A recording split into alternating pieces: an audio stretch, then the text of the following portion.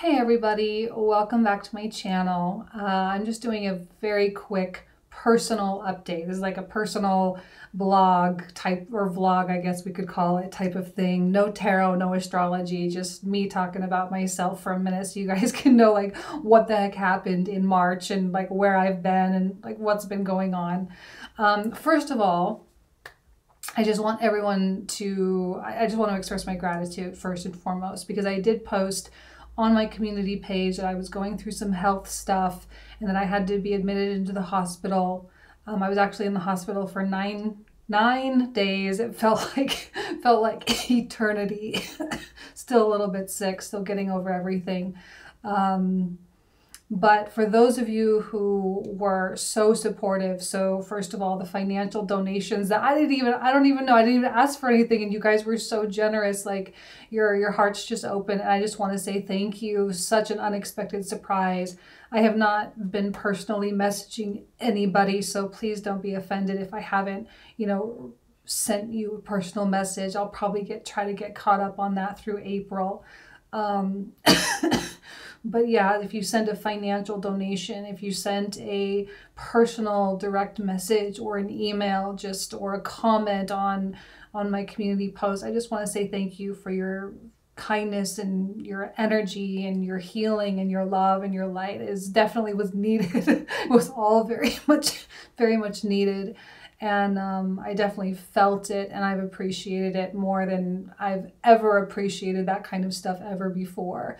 I have a lot of messages to get through, and I do hope I do hope to respond to each and every one of you, because it really means so much. Yeah, I was in the hospital for 9 days, full-scale kidney failure, kidney shut down, brought on by autoimmune disease, lupus. I had no idea I had lupus, had no idea. I have been misdiagnosing all of my symptoms all these years. And it decided to sort of act up, flare up, cause significant, really aggressive inflammation within my kidneys.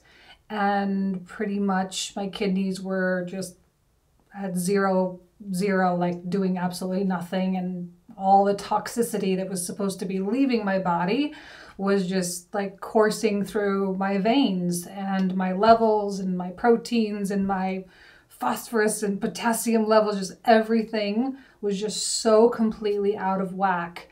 I'd been feeling sick, really. It got really bad around Christmas. And I decided around Christmas time and all through January, like, I really need to figure out, what's going on.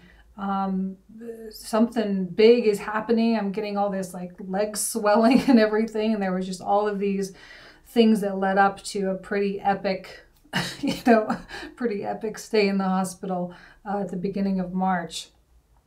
And it was, kind of rough. I think hearing the doctors say, you got to go on these treatments. Like, I have a tube hanging out of my chest right now for kidney dialysis. I got to go 3 times a week, get hooked up to a machine so it cleans up my blood. The good news is that it's acute kidney failure, which is not chronic, which is good. So they're optimistic that the kidney function will come back once the inflammation has calmed down. So I'm doing what's called an immunosuppressant therapy. It's kind of like a very light form of chemotherapy, not like cancer levels, but seems to have very good track record, really good lab results and everything. So I think we're all very optimistic that everything will return, maybe not entirely back to normal, but as good as we can get.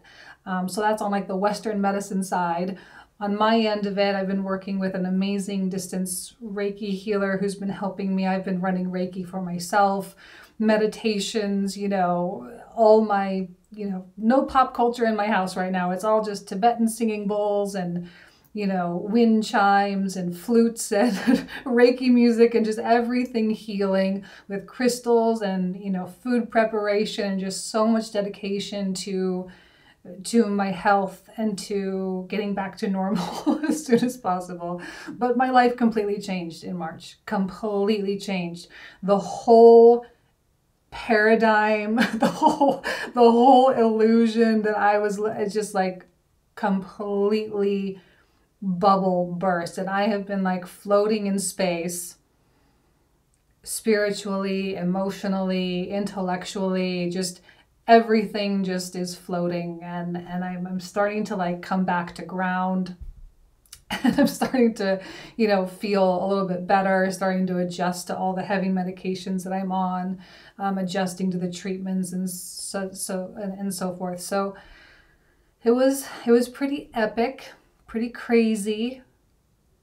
But I just kind of wanted to share some of the more spiritual stuff with you, like really what I was experiencing while all of this was going on, because it's kind of ironic. Okay, first of all, you need to understand that I have Neptune going through my 6th house right now. Over in Virgo, in my 12th house, I have Mars, my Mercury, and my natal sun. Okay, so Mars, Mercury, and my sun opposite Neptune. I've kind of known that a health thing was imminent, because right now Neptune is it's in an exact opposition with my ruling planet Mercury. Exact opposition.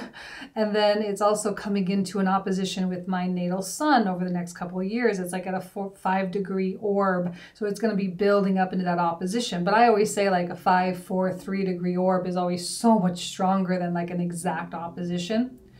So kind of been preparing for something mentally and emotionally through the usage of astrology. I just didn't really know what. So when all this came to a head, I was like, okay, there it is. Like that's what it is. That's what it's going to be. We'll work with it. We'll figure it out. We'll get smart about it, and we'll make the changes that we need to make. What I wasn't expecting, though, was that when all the doctors were coming in and being like, because it took me a while to convince me to do all these like types of drugs. Like I'm like a homeopathic naturopath. Like I'm like, let's go down that road. Let's do that first. But they were like, no, like you don't have time. Like if you go down that road, we have no idea if this inflammation is going to slow down or what. Like you really need, like this is kind of a life or death type of thing. Like you either got to do it or you're taking a huge risk. So it was a big emotional decision for me. And I think we were all experiencing heightened states of emotion at the beginning, of March, as the sun was building up to that conjunction with Neptune in Pisces, for me, opposite my ruling planet Mercury and my sun in Virgo, this intense pulling in that opposite direction. And it was so hyper emotional. But it was also like a very real forced surrender of like, Jane, you don't know anything about anything. Like you don't know about even like what, like I've had such a learning experience about my health of like all my organs and what they do and everything. And I was like kind of floating and dependent on people's opinions and dependent on what people are telling me and dependent on, what they think is best for me, because I just really didn't know, And so it's this forced universal surrender. There's, I'm so sorry. The cough is going away, but it's still really annoying. But there's this, like this floating in space of all this information coming at you. You don't have any control. There's those times when you get to change your life, and then there's times when life changes you. And I was so keenly aware of like life is changing me. Life is upgrading me. This is an ascension. This is a growth period. This is an opportunity, right? And so I just sort of like threw up my hands and I said, look, like universe, creator, spirit, like I have no idea what the best decision is. This is literally let's just like make a choice and dive in and let's just see, because there's really no other option for me right now. I don't have any answers, and there are not going to be any right or wrong choices here. So, we just pick a path and we just kind of throw up our hands and say, well, I hope this is going to work out. Hope this is going to work out. And you're just sort of floating. and you watch yourself thinking about stuff, and you watch yourself feeling about stuff, so keenly aware that you are the witness, so keenly aware that you are just the awareness, and that these emotions and these thoughts and all these judgments are extremely exhausting. And so you start to just let them go. And you kind of start to lose your mind a little bit. And when I say lose your mind, you know, like not like go crazy, but you know, like it just like floats away and you stop thinking and you stop making judgments and you stop having feelings. And in a way, it's kind of weirdly numbing, but it also is that perfect, you know, coming into that vector equilibrium, you know, kind of reaching and attaining that sort of connection with the singularity, connection with source, connection with the most basic of all of life. It was so strange. And, you know, I pulled out this book because this is a book that I tell people, I'm like, no, you don't need to read it. Like, it's not really the best book in the world. Like, there are so many better books. But yet, one of the books that I liked the least ended up being one of the books that has impacted my life the most during a very, very difficult time. Also, I just pulled it up. I'm going to put Zen and the Art of Happiness. This little tiny book that is not really super great. Like, this is the book that I kept clinging on to, and this is what it is. The entire premise of this book is right here in one sentence. And a long time ago when I read it, I highlighted it, and it says this: everything that happens to me is the best possible thing that can happen. That's it. Everything that happens is the best possible thing. And when I was in that hospital bed, and like every time I'm like hooked up to a dialysis machine now, you know, which isn't really a big deal. I mean, like, I think there's like 46 million people doing dialysis or something in the United States. Like, it's a pretty common thing.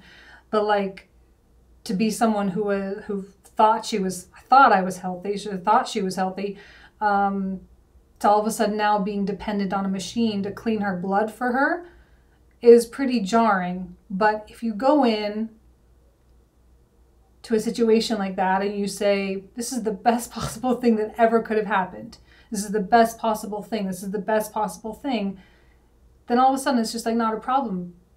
And your heart opens, my heart opened with like this state of bliss that I didn't even know I was capable of feeling.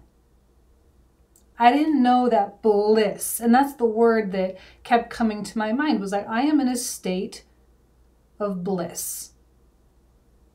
And at one point during my meditations, because now I'm doing, you know, purposeful meaning meditations, you know, with morning meditations, evening meditations, and I'm trying to run Reiki throughout the day, plus all of my healing music that I have with my singing bowls and my, you know, wind chimes and all of that. But like even the word ecstasy came to my heart a little bit. I was feeling ecstasy. And I was feeling so much appreciation and gratitude beyond levels that I have, like I didn't know a human being was capable of this stuff. You hear the yogis talk about it, you hear certain people talk about it, but I think when you do it and experience it, you really start to understand what it means. So that was my March. Best and worst month of my life. I don't really know how, like, again, vector equilibrium. It's like it brought me into this Taoist place, this very in the middle singularity, connection with source type of place. Fear and fearlessness.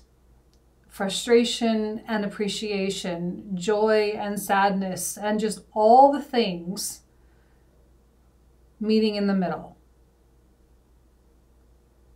So all in all, probably the best month of my life. In disguise, a little bit. In disguise, a little bit. The best month of my life in disguise. But I had to go MIA. My energy levels are all over the place. Dialysis kicks my butt. So when I'm done with dialysis, I have to come home and sleep like all day. They tell me that will regulate out, but I'm still pretty new to the whole process. So I'm still like, you know, adjusting. Hopefully this treatment is only going to be about 3 to 6 months. That's what they tell me. And then by then the inflammation should be as calm as, you know, as possible. So hopefully my kidney function will totally return. But there were talks about possible getting on the kidney transplant lists and all that kind of stuff. So I'm not sure yet where we stand with all of that. And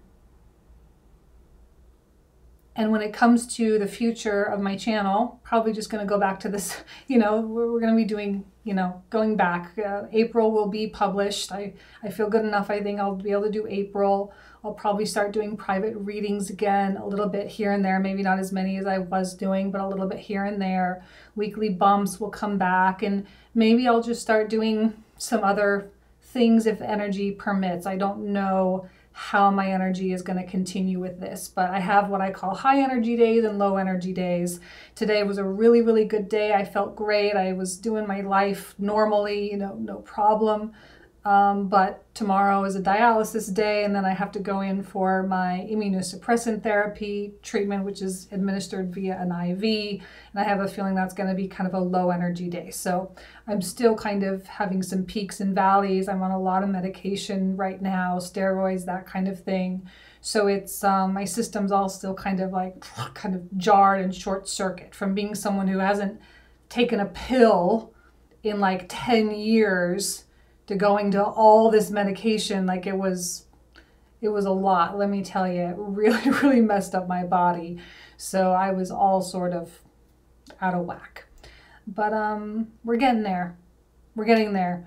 I just want to say thank you again for all of you, for your amazing messages, your financial donations, which were completely unsolicited, like the goodness out of your heart for that. I really appreciate it. And just all your emails and direct messages and everything. I really, really appreciate you guys so much. And that's it. I babbled now for way too long. I thought it was going to be like a 7-minute video. Anyway, I'm going to leave you guys with that. Thank you so much. I love you. I'll see you in April, and which is coming up here really, really fast. So give me a couple days. I don't know, you know, give me a couple days. Might be the first few days of April that April gets published. But there we are. Thanks, guys. Talk to you soon.